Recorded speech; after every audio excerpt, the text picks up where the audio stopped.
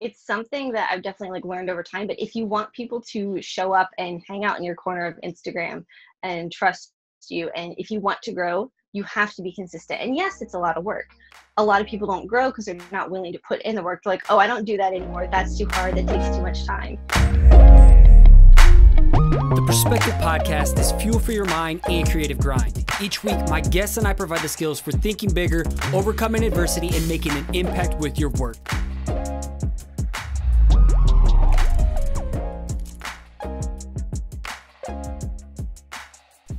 What's going on? You're listening to episode 125 of the Perspective Podcast. I'm your host, Scotty Russell of Perspective Collective, and I'm here to help you build a killer side hustle and elevate your brand outside your day job. And at the end of each episode, I plug a listener of the week, so stick around to figure out how you can get a shout out in a future episode, in the show notes, as well as in the newsletter. So today, if your social media game is boring and your audience growth and engagement is stagnant or non-existent, then we have the perfect guest for you. And I'm talking about the insanely talented, introverted, cat and coffee loving lettering queen, Elizabeth Gray, aka The Greater Good on Instagram.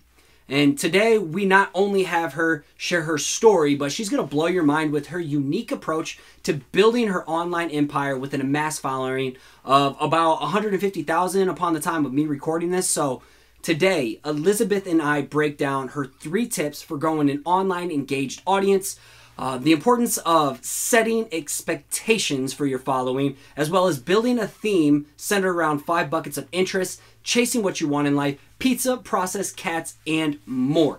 All right, this thing is jam-packed. Elizabeth showed up and just came hella prepared to drop the value today. So this episode is going to help you embrace and show your true self in your work so you're able to attract like-minded people to your tribe. You can find the show notes to this episode with the link below or at perspective-collective/125. And do what you do best. Please spread the good word, especially if you're a big fan of Elizabeth in general.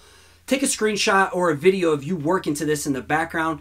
Tag us on Instagram stories, and basically I'm going to return the love. I'm going to share what you're doing. I know Elizabeth's going to find a lot of value in it too. And, you know, share with us what your biggest takeaway was so we can then share the love back and connect. As always, keep an open mind and act on anything that resonates with you today. Let's go. PC family, today we are joined by Elizabeth Gray, aka The Greater Good. Thank you so much for joining us today. Welcome to the Perspective Podcast. How are you? I'm doing all right. How are you? I am doing fantastic. For those who don't know, we kind of had a warm-up conversation, maybe like this would have been over a month and a half ago now because we're speaking future and past. So yes, we did an IGTV session, which went over really, really well. Your audience was fired up, and I know a lot of people are fired up for this one. So thank you again for making time to do round 2. Of course. Thank you for having me. I really appreciate you asking, and I'm looking forward to this. All right. So elevator pitch round 2. Give us a brief Wikipedia page summary about yourself, because there's going to be a lot more people listening to this than that caught our Instagram live session. All right, and I've been working on this. I have notes. So yes. My name is Elizabeth Gray. I'm known on the internet as The Greater Good, spelled Grayter. I am an artist/creative person who focuses on hand lettering for brands and also content creation with a little bit of illustration mixed in. My work is playful, detailed, and most importantly, legible, and always in a monochromatic color palette. Wow. You got it locked down. And there's always some kind of like inspirational vibe to it too. Mm-hmm. Awesome. Well, I want to just dive right into the meat because we had that pre-warm-up conversation. People can go to our Instagrams to see that. So I want to dive into this again sooner because we both listen to Jenna Kutcher's stuff. I mean, me every now and then. I'm not the target audience, but she has some gold buried in there. And I know she's big on talking about the 5 buckets to build your theme and account around, especially like curation is good, but you know, it's good to have some kind of theme of what people can expect. So you talked about it before. What would be your 5 buckets, or what did you hear before from her? And then how did you go more in depth with it to build your account? Because you've amassed a massive following. I'm sure by the time this come out, it's going to be like 140,000, but I mean, one can only hope. It's kind of taken off this year, which is great. And I appreciate, everyone that's what I call hanging out in my little corner of Instagram because we have a really good time. But she really helped me with, focusing on exactly, what your message is going to be and what themes you can use, whether it's something like about your personality, like I'm an introvert. and I use a lot of, humor, but also real talk about that. I've got, life in an apartment with a cat, but also being a freelance artist, which is kind of two other buckets. And then, themes I can use for my art, such as coffee and introversion, and it kind of like, all works together, and it gives your audience something to expect, How important is that of expectations in niching down? Or maybe I'm already getting ahead of myself. Maybe I'm jumping into maybe what you want to talk about. But today I really want to go into your biggest tips of building an online engaged audience around these themes. Mm-hmm. So I know you took a hell of a lot of notes. If you could, yes, what would be your three best tips? Like, you went all out way more than I was expecting. So I appreciate that. Oh, of course. This is something I love to talk about. And I know a lot of people are like, oh, Instagram, kind of love-hate relationship with it, but it's kind of where everything happened for me. So I'm kind of more on the love side of that. And I feel like I've gotten to where I know how the platform works, and I can help other people figure out how to make it work for them and how they can have some success with that. Love it. Love it. This is something I'm really passionate about too. So I can't wait to hear your angle. So let's just start off number one. What's your top tip? Or maybe not in order, but consistency. Okay. Oh, yeah. These are not in order of importance, but the first thing I have written down is consistency, whether it's how many times you're posting a week, and that's different for everybody. Like when I started, I was posting about 6 days a week, and now I'm down to 3. But my content, is more detailed, and I'm putting more into each post. Less is more. Plus, I have a lot more work now. So I can't take time to just post 6 days a week because that'd be a full-time job. So are you full-time freelance? Yes, right now. Awesome. When did you make that shift? Because you were in the cake decorating business, right? Yes, that was so much fun. That was another, artistic channel, and I still do it a little bit. But I think I made that shift November 2017. It was. Oh wow. Yeah. All through Instagram. So not long. All through Instagram. Wow. Who's your main kind of client? Your portfolio. Who's your main clientele? Ooh.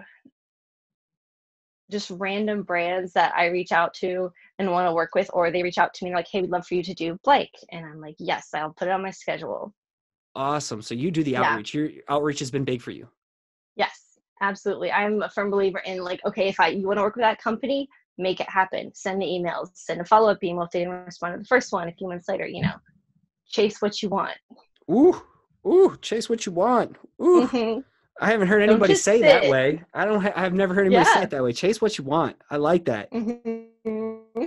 I'm a very tedious note taker, so you know this already. That's all right. I take very messy notes because I'm thinking so quickly and I have to get it all down. When you do bullet journaling too, so you like have way nice structure to everything. I try. Okay. It's a structured mess. It's a structured mess. Yes. Or orderly chaos. Mm-hmm. So in terms of consistency then, so you started at 6 times a week. Mm-hmm. Now you're posting 3 times a week. What's a typical post look like for you? I know, but not everybody else knows. Are you talking about like the content of it, or like the time frame and that it takes to create? We'll get to the time frame part because that's what some questions have, but just content wise. So is it usually like a drawing, a time-lapse video? You're really good at repurposing things? Usually. Thank you. I try to put like a new spin on it or something. So if people have seen a video, say on my feed, then I'll put it on my IGTV, or I'll add it as like background content for a story and just kind of keep it in people's minds, I suppose. Or like I said, show a new angle on it in the Instagram TV to where, okay, this is why I'm doing what I'm doing to make the time-lapse video better, or this is a coloring technique you can use, or this is like a flourishing technique that you might not have seen in the quick video, but it's easier to tell and like learn from in the long form video. What's the importance of consistency? Why is consistency so important? It lets people know what to expect. It keeps, like for branding purposes, it keeps your voice the same across everything. So I'm looking at my notes again. If you're posting consistently, it gives you accountability as well as an artist to keep trying new things. Even consistency, if you're trying to build a brand and grow as an artist, people want to hear from you. And so even consistency across your Instagram stories, like it's little stuff like always using maybe the same filter, or always using no filter on your stories, or using the same, there's 5 different fonts for Instagram stories. I always use 1 or 2. I never use the other ones, so just all the little things you can do to stay consistent, to build trust, to build engagement, to build relationships. Ooh, and That's what's important. I think this is great right now, because you're talking about more than just being consistent when posting multiple times in a week. You were talking about the nitty gritties of your brand awareness, how you want people to perceive and experience your brand. That's being consistent. I think that's incredible. It's something that I've definitely learned over time, but if you want people to show up and hang out in your corner of Instagram and trust you, and if you want to grow, you have to be consistent. And yes, it's a lot of work. A lot of people don't grow because they're not willing to put in the work. They're like, oh, I don't do that anymore. That's too hard. That takes too much time. It can take me up to 6 hours to, draw a concept for a video and set up everything to film it, and then edit all the clips together, and then think of some sort of caption that goes along with that, and make sure everything's so put together. It takes time. It takes time. Intention, you just have to be and willing effort. to put it in. Yes. Well, and I think a lot of it comes down to knowing yourself and who do you want to be, showing up as the person you want to be in that world, and actually being that person as well. So it's having those 5 themes, of who you are. It's really understanding yourself and being comfortable with embracing that and showing yourself out there. People crave authenticity these days. Yes, and you don't have to share everything. You get to choose what you get to share, and that doesn't mean you're lying. Like, I like video games, and I like, biking, and I like to go to the gym all the time. That's not necessarily part of my brand and my theme. That's part of me, but that's not what I'm sharing right now. It could change. Hey, you did share that you were listening to the podcast while putting up some weights on a leg press, though. Trying to. But it was still on brand with your consistent style, which I want to talk about. How do you use an app for stories or anything like that? Because your stories are always so unique. Okay, let's just get into it right now. What app do you use for your stories? It's all about the tangents here. Can we link this in the podcast notes? Of course, this will be in the show notes. Yeah, there's several great apps. There's one called Unfold, which I like, has a lot of story templates. So I have that one. It has like a ripped one and like a theater film one. Okay. Love the film one. Love the the internet tab one. That one's really fun. Yeah, things like that. You can use an app called WordSwag, which I believe you have to pay for. I like the free apps personally to try them out. And then, if I want to support the creator, I'll buy a few of the different filters or themes. But something you can do to make your stories stand out and your Instagram is just not doing what everyone else is doing. Like, don't be boring.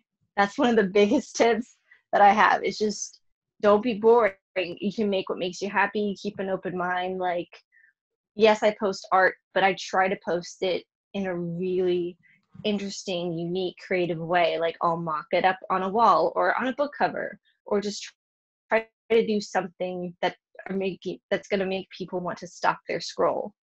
Love it. Because there's so much content being uploaded every single day. What's going to make them stop and want to engage with you and be interested and hang out in your corner of Instagram? I love how you keep saying your corner of Instagram. Love it. All right. Any other apps for stories that you use besides Unfold and WordSwag? That's pretty much it. I don't use WordSwag a ton. Okay. I pretty much, because I try to keep it easy and as quick as possible. I used to use a Continual app. But now you don't need that anyway. Right, because they let you record as over 15 seconds per story. So that's really helpful. Cool. And do you also use the time lapse for like your coffee pours and everything too? You're really, really good at it. Okay, cool. Finally, let's get to number 2. Everything on iPhone. Okay. Yeah. Okay. Here's something crazy. Also, we'll talk about this too, but she does everything on her iPhone and iPad. It's wild. Because I have to. But that's the key. It's like, what you have is enough. Be resourceful. Use your imagination. Like, you are the queen of doing that. With some people just get so paralyzed. Like, I don't have the fanciest equipment. I don't have the best pencils. I don't have this or that. Like, that's what held me back from doing video. And now each video is slowly improving as I understand it and invest in something better. But I'm making do with what I have. Exactly. And this goes back to the whole, people want to grow on Instagram, but maybe they don't want to post until they're really good at something. You can't wait until you're good to start. Like, maybe we can throw up some of my prehistoric Instagram posts that are just absolutely awful. I thought they were great, but I went ahead and started just throwing that out there into the universe to get some feedback and for accountability. Like, you can't wait to start until you have everything you need, because then most likely you'll never start. And you guys can go back to episode 120 and listen to the episode all about just starting. So very timely plug right there. All right. Enough with the tangents from Scotty at the moment. Let's move on to number 2. Well, this is going back to something else we talked about, was know your content and your branding, even in your stories. So this is also with consistency, having a consistency over all that content. But, you know, your 3 to 5 topics and your buckets, your voice across your captions and your stories and everything like that needs to be consistent. Storytelling, as opposed to just talking to everyone. Your audience is not everyone. Your audience is specific people that you're looking for that like and want to learn and talk about the same topics you do. Because if you talk to everyone, you're just yelling into the abyss and no one's going to pay any attention. So I actually had someone tell me something the other day that meant a lot to me. They said, I came for the art, but I stayed for your story. And that just made me feel like, oh, you know, I'm doing it right. Like, I want to keep that up. It was so encouraging. So thank you to whoever said that, because it was anonymously submitted. So, And this is something I'm working on. I'm getting to know my content and my captions, because sometimes I write like a heartfelt caption. Feels like no one pays attention, but you get like one message of someone who impacted, and I have to remind myself, you know, all I'm trying to do is put something out in the world that makes a positive impact on one person at a time, instead of, you know, trying to create something for everyone. So, you know, focus on the one person, not for everyone. When you try to create for everyone, it's hard to make your work resonate with someone. All it takes is one person at a time to wave your freak flag and get them to join your tribe. Exactly. It's niching down. Yes. You say niching. I say niche, but now I hear everybody say niching. Niche. And now I want to say both. I never know what to say. No, I'm going to be confused. Thanks. So I'm going to niche down by saying niche from now on. Okay. Okay. Number 3. What's your number 3rd top audience building, engaged audience building tips? Number 3rd. A, 2, and B. Well, I have a lot of things written down for number 3, but they all kind of build back into everything else. Appreciating the people you already have and engaging with your audience. I believe Sarah Tasker said this. She said to spend more time on other people's feeds than your own. Mm-hmm. Because at the end of the day, it is social media. When I had a smaller following, I was able to respond to every single comment and every single message. And I still do that as much as I can, because I appreciate the people that are already here and I want to show them that. So, I mean, if you have one follower, you're an influencer. And if you get one comment or, you know, 20 comments, you should respond to every single one as much as you can, and not just, you know, an emoji, but try to do a little something more, create a conversation, build those relationships. And those are the people that are going to stay hanging out with you in your little corner of Instagram for the long haul. For sure. Well, then I think I have a perfect question to bring in from Belinda Coe. I said her name right this time. I butchered it last time she asked the question. Do you know who this is? Her name pops up all the time. She's very good at being social. Yes, we chatted a lot on Instagram. Okay. Yes. Oh, and she's so talented with her work and her details and just everything. So shout out to Belinda. She's all over the place on Instagram. She's doing it right. But she asked, how do you manage to respond to the billions of DMs and comments when you have such a giant and engaged audience? Do you have to be on your phone for hours? It can get to that point, but I try to schedule time each day to set aside just to engage with people. And sadly, like I said, I can't respond to every single one, but I do read through them all. And if I have a question that is asked quite frequently, I'll screenshot that DM, you know, ask permission as long as there's nothing personal, and I'll upload it to my stories so that more people have a chance to see it and get their question answered. But yeah. Something I want to double up on is, we talk about you schedule time for all of this. How you must have a hella supportive husband who is all about you doing what you're doing. How do you make time for you and make sure you're making time for your relationships? Because that's like gotten me in trouble in the past, and like I'm a lot better about it now. Like communication's been huge, but you know, how intentional are you outside of the social media and the brand building with your life? Oh, you have to be, because it's easy when you love your work as much as, you know, us artists do. It's really easy to just pour everything into that and get carried away, you know, stay up till 1 a.m. But you have to communicate with your significant other, and I communicate a lot with my husband and let him know while I'm working through the day, okay, if he's coming home, oh, by the way, dinner's not ready. I need to finish this project. Are you cool with that? Just so like he knows what to expect walking in the door. I always make sure I stop everything, have dinner with him, and let him know, okay, I've got a deadline tonight. I've got to work on that. Just keeping that open communication, but also knowing when to say no and put away all the work and just focus. Obviously spending more time with him than on the other things, which can be hard because like how do you know when to work. But how do you know when to say no? sometimes I don't, but usually I can tell by the look on his face when I need to say no. Yes. Just kind of, face palm. So. I get it.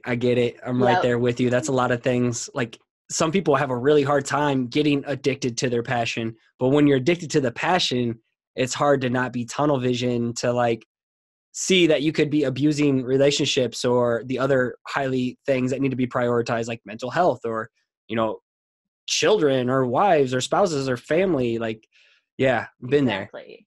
there. I think that you should know when to stop if what you're doing is negatively impacting other things in your life, like the housework isn't getting done, or your spouse is upset at you, or other things are falling away. That's when you need to kind of like check yourself before you wreck yourself.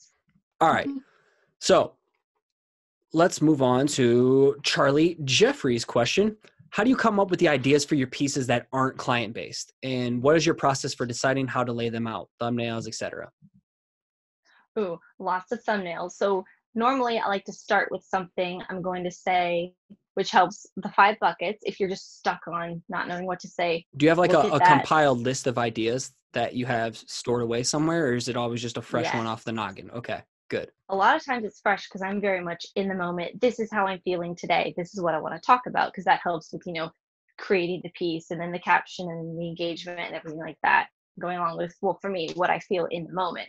But if I have just like a bunch of random ideas, I keep them all. I've got a sketchbook and a bunch of ideas logged on my iPad. So if I'm feeling a little stuck or frustrated, I'll have one, that's half done. I'm able to pull that out. Awesome. Yeah. Do you have like do you act on one of your themes just when you're in the moment, or do you have like a scheduled day of Wednesday's my introverted day and Thursday is a cat reference? No. Okay. You just totally act in the moment. Because I know Jenna Kutcher talks about that. This is their day for body positivity. This is this for this, for that predictability. I feel like that kind of puts me in a box. Personally, I like the freedom of being able to talk about whatever I'm feeling like that day. It's still centered around all my topics, but maybe this day I'm just feeling really overwhelmed and I need to talk about self-care and mental health just because that's how I'm feeling. So yeah, perfect. I can't do that. No, that's great. I'm one of those. I try to act in the muse as well. Do you store your ideas then in like a notes app when you say on your iPad? Yes. I've got them in my sketching app on my iPad, Procreate. I've got, caption and topic ideas in my notes, and then just a regular notebook as well that I carry with me all the time, and I can just scribble. This one's a mess. When do you decide if you're going to work analog, or when do you decide if you're going to work digital? Or do you work digital so much that you force yourself to do analog to get a break? No, I like both so much. It's whatever I'm feeling in the moment. Big on the feels. I like it. Yes, I like it. All the feels. You don't have rules or constraints that you put on yourself. I dig it.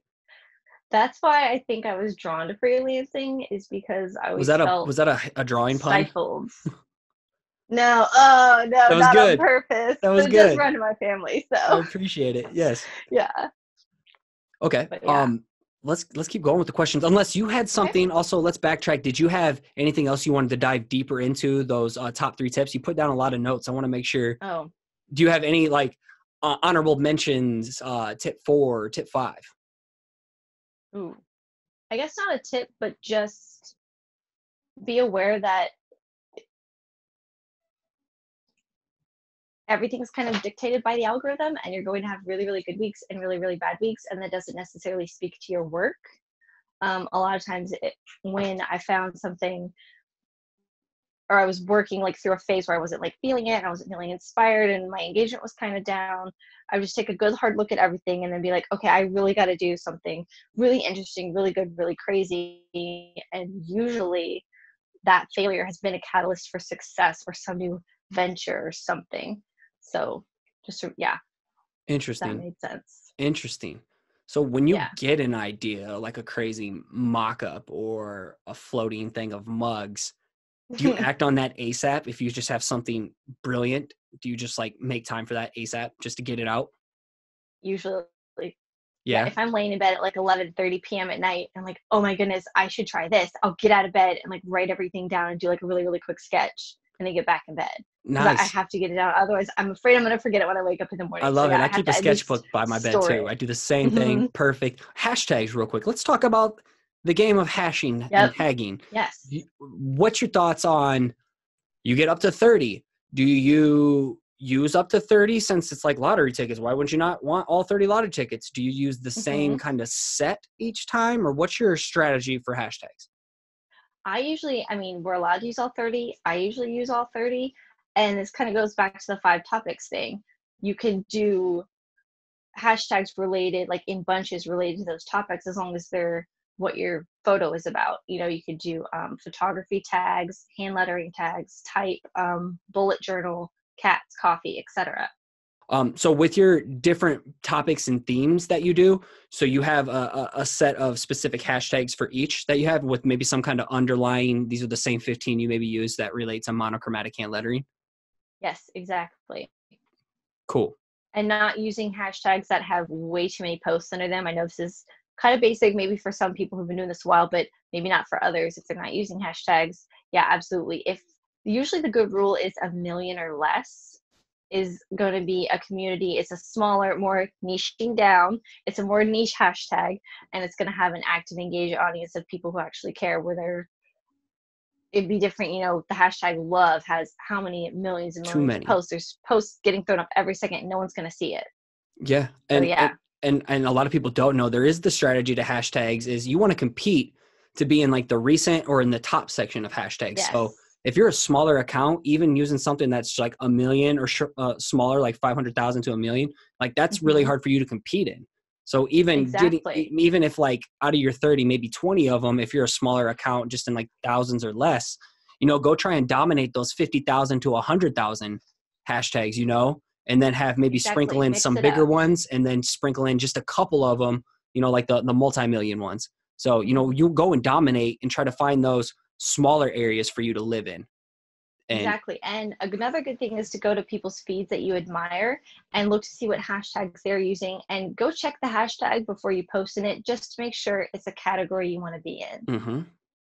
So you do a little work on your hashtag research. Yes. Same. I do. I don't think they're the most important thing, but I think if you're wanting to grow on Instagram, it's definitely something to put some time into and like learn how they work, learn which ones work for you, and kind of work with those. And you're on a business account, right? Yes. Have you always found success with a business account?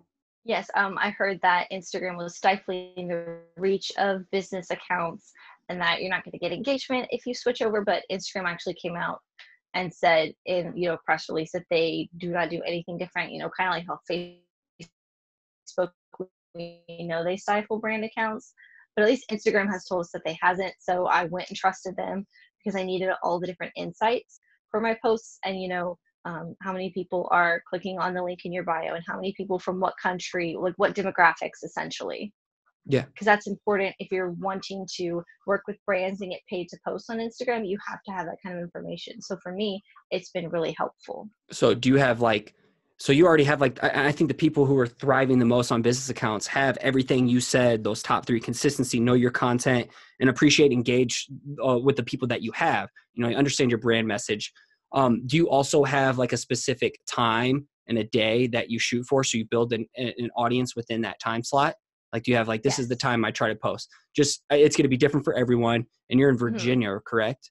Yes. I'm So Eastern Standard Time. what's like your money time? This isn't for everyone, so don't go posting exactly the same time as her.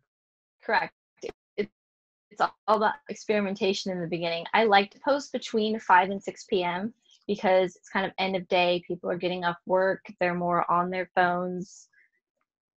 but people within your time zone though. So are you not paying attention to like most of your audience is United States with the big city of New York and then Los Angeles. And then you also have UK and then you also have like Indonesia, you know, so in 5, 6 o'clock for them, that's somewhere early in the morning for that part of the world.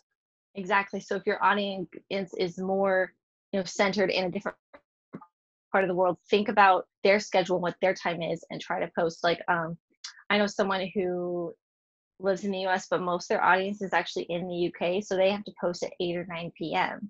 And then that shows up, I believe it shows up early morning for them. Or maybe it's not 8 or 9 p.m. But yeah, you have to, and that's what's helpful with the insights in the audience demographics is knowing exactly where they are and being able to make sure that your post shows up. So your insights tells you your audience is most active at like later in the evening. Interesting. Yes, Interesting. All right. Yeah, mine's like in the morning at 9 to noon is the money slot. But my engagement's been down right now, so you're making me want to go and rethink everything I'm doing at the moment. But it's like a fun little challenge and task, you know.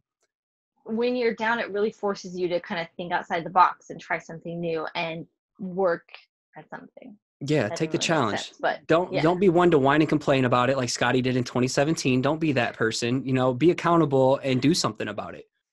Exactly. Chase what you want. Exactly. Chase what you want. I love that. That's definitely going to be part of this theme of this show. Okay. Last question. And then one more quick question before we go into rapid fire. My friend Emily Miles says, it seems like you've really got the Pinterest game down to a T. I've never even looked at your Pinterest game.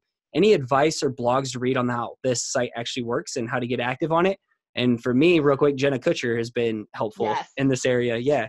Did you take her course that she put out on it? Okay. Not the masterclass. I took the free webinar. Okay. Free webinar. Yeah. For sure. What would your biggest tips be? Understanding the platform. Like I understand Instagram and I think that's why I've made it work for me. So understanding how Pinterest works, what works on there, what people are looking for and want to see and how the tags work and everything. It's a search engine. Understand the platform. Yeah, exactly. It's not social media. So play to the platform. Enable a business account or switch to a business account, verify and claim your domain and enable rich pins and think about keywords in your description within your titles, as well as you can use up to 20 hashtags within your posts. So that's something too. And that's not super popular yet, but that is chronological order. Chronological. Yes. Okay, cool. And repin your own content because content on Pinterest kind of stays alive forever. Whereas Instagram, it kind of gets buried in the feed and maybe people forget about it. So remember that as well. Keep it fresh. And then you have like one thing in mind. Are you directing people to your Instagram? Is that your number one goal, is to get people to your Instagram? Right now, yes. Because that's where most of my people are and my growth is. And that's where I get a lot of my brand contacts is they'll DM me or send me an email and say, hey, I saw your work on Instagram. Because essentially for an artist, it's kind of like their portfolio. It is. Because I'm still working on my website. Yeah, we're going to get with you on building, putting your eggs in other baskets right now. Because you're doing too well. I would hate to see something happen. So yeah, you're going to thrive. Especially, I hope so. Well, like Instagram shut down, last week for about 12 hours. I couldn't post them on the podcast. I definitely felt the burn on that. And it's just a really good reminder. Yeah. You can't rely on that. Mm-hmm. So, but yes, I'm just writing copy is hard for me. And that's what I'm working on right now to fill out pages, but I'm working on my website. Heck yeah. Awesome. Before we go to rapid fire, what's one piece of advice you give to your past self when you were just starting off? Ooh, I think just to keep it up because there are so many times when everything wasn't going well or it was really, really hard or I was working 2 jobs and still trying to hustle on the side and was just kind of like, why am I doing this? It's not working. Am I being stupid to dream? Just to encourage myself and to tell myself to keep going. You have no idea where you're going to be in a year. Like last year, I could never have imagined myself being where I am right now. I know it's going to be the same next year. So just keep it up. Chase what you want. Chase what you want. That is the title. Yes. All right. Rapid fire questions. If you were on death row, what would your last slice of pizza be? Chicken bacon ranch. Anywhere specific? From a specific place, my kitchen, because I like to cook my own food. All right. I was like, where's My Kitchen? Is that a nice restaurant down your street? No, My Kitchen. Okay. If Yes. we ever link up, can you make me some? Oh, absolutely. I went to culinary school. I will hook you up. Yes. Awesome. Cool. If you could have lunch with one person, dead or alive, who would it be and why? I was listening to this on your other podcast to be prepared for the rapid fire questions, and I'm not sure about this one. Julia Child. Actually, probably yes. No, really? I was just kidding because of culinary. I grew up without cable, so all I could watch was Bob Ross, Julia Child, and like Iowa Public Television, so like Reading Rainbow. That was like only thing I got to grow up watching. Loved Reading Rainbow. Yes. Yeah, we're the same. We didn't have cable. No cable. Reading Rainbow was the best. Julia Childs are honestly, Bobby Flay is amazing. Now we're off of lettering and onto food, but he's right. I'm hungry. I'm on my lunch period right now too. Right. So. All right. What's your go-to lettering weapon of choice? Analog or digital? Let's go analog because everybody's doing digital right now. And I really appreciate how much effort and attention and detail you put into your analog pieces. Pencil, eraser, and a gel pen. Yeah, the gel pen. That's all I need. I was waiting for the gel pen, man. This chick fills out whole images with a gel pen because it's juicy and you get that ink flow that you like, right? To get it dark. So. And it makes a really nice video. It's not boring content. So. Not boring content. Perfect. Yeah. Everybody's like, wow, she's crazy, but this is so satisfying to watch. Yeah, well, I am crazy, but that's what makes it fun. Yeah. All right. Here's another one. How do you make your Instagram GIFs and how can people find and use yours? I saw you just post that in your stories and I think this is so cool. I love it when I like randomly see your GIFs and I was using yours and didn't even know it. But now I can pick them out, you know, just because I know your style now. Because branding and consistency, right? Yeah. Yeah. I make those actually using my iPad. I will have actually a tutorial on that. That's going to be the first blog post when my website goes up, which hopefully it should be up. That's my goal by the time this podcast episode goes up. So you can go check out that tutorial. I will have everything completely in depth, but basically make transparent files on your iPad, think through the different frames and how you want the GIF to act, upload it to Photoshop, turn it into a little video. You have to have a branded account on Giphy and have that approved so you can people can use your GIFs. And then you just add what hashtags you want. So I have the greater good, Elizabeth Gray, and then everything on the topic of the GIF as well. Awesome. That was a really long answer. No, that's perfect. Rapid fire, rarely or rapid. Yeah. What's your favorite coffee brand? Javalia. Javalia. It's the only thing I drink or make at the house and drink. I'll like to go out and visit the local coffee shop. But yeah, it's Swedish coffee. It's amazing. Do you grind your own beans? Oh, yes. Okay. Is there any other way? Do you have like a Chemex press or what's your process? A conical drip coffee maker. Conical drip. So not a basket, but a cone. Okay. Gives you better flavor. Yeah. All right. Learning so much. I know this one, but not everybody else does.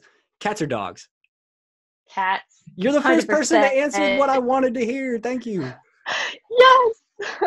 Emmy's not with us, but if you want to go see Emmy, go jump on her Instagram. I think she has a story highlights, or go watch our IGTV episode because both of our cats, Lucy and Emmy, are like identical, except Lucy's like 15 times bigger. You know, our cats are all over that one. So where do you get your inspiration online and offline? I try not to look for it online. Love it. Because it's honestly more detrimental to your creativity than helpful. Offline, I like to look at patterns, textures, fabric.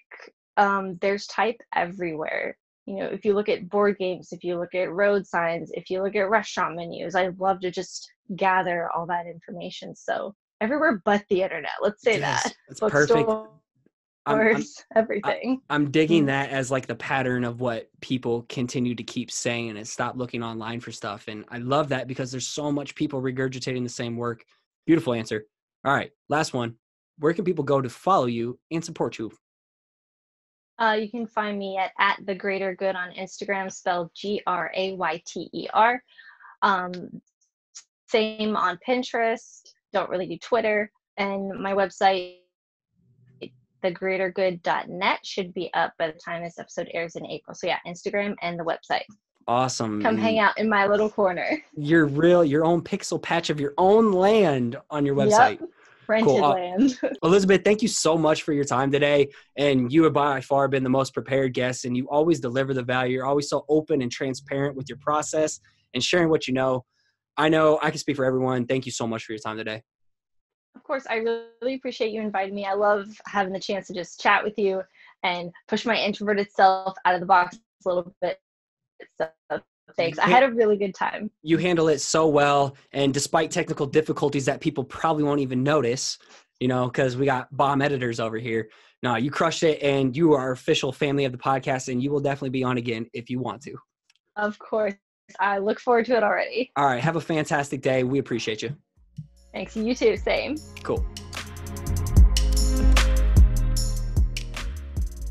PC family, Elizabeth Gray, aka The Greater Good, that was probably the most prepared guest that I've had on the show today. She showed up, she came prepared to just deliver as much value as possible. Elizabeth, you killed it, and thank you to you for asking all your questions. If you want to be a part of that, I'll mention it here shortly, but join the Facebook group. You know what time it is. Please do what you do best. If you found value in what Elizabeth said today, go blow her up on social media right now. She really lives on Instagram. We talked about this and getting her on other platforms, but on Instagram, go blow her up. Let her know what your biggest takeaway was, and just connect with her. She's an incredible person. She's really good at engaging back with people, and I know she would love to hear from you. So Elizabeth, again, thank you for your time. You better believe we will do a follow-up episode in the near future. Thank you. And again, if you want to ask questions and get your name shouted on an episode other than just being a listener of the week, join the Facebook community, all right, at the Perspective-Collective. We got a global community full of content creators sharing their work, sharing feedback, sharing resources all across the world, and we would love to have you be a part of the family. Please join the movement again at the Perspective-Collective on Facebook.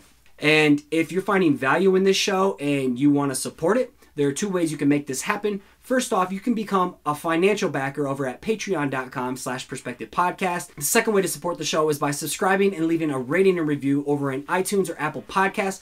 Not only does subscribing and leaving a rating and review help the show climb the charts in the arts design category, but it also allows me to publicly return the love as well as a listener of the week. And this week's listener of the week comes from Aunt Ferret's 91 pedal strokes from USA, titled Keep It Up. They state, "Hey Scotty, love the podcast, listen to it every week via your website. I keep hearing about the Facebook group, so I joined and now writing this review." That's dope. "Keep up the amazing work, and I hope to be on the podcast someday. FerrettoDesigns.com." So Anthony, thanks. I appreciate you just engaging with me, joining the group, leaving a review. It means the world to me, man, and keep busting your ass because maybe we can get you on the show someday. And as I sign off, I got to give a huge thank you to my executive assistant, Paige Garland, my video specialist, Colton Bacher, that's my dude, and a shout out to Nick Jenkins for all the dope theme music you hear on this show. And as you finish off your week strong, I want to encourage you to keep showing up, keep putting in the work, and keep creating. You got this. Thanks again for listening. It'd be awesome if you took the time to subscribe to the channel, hit the like button, and let the comment below so we can connect. Again, if you want to catch a shout out as a future listener of the week, make sure you subscribe to the show on iTunes and give it a rating and review.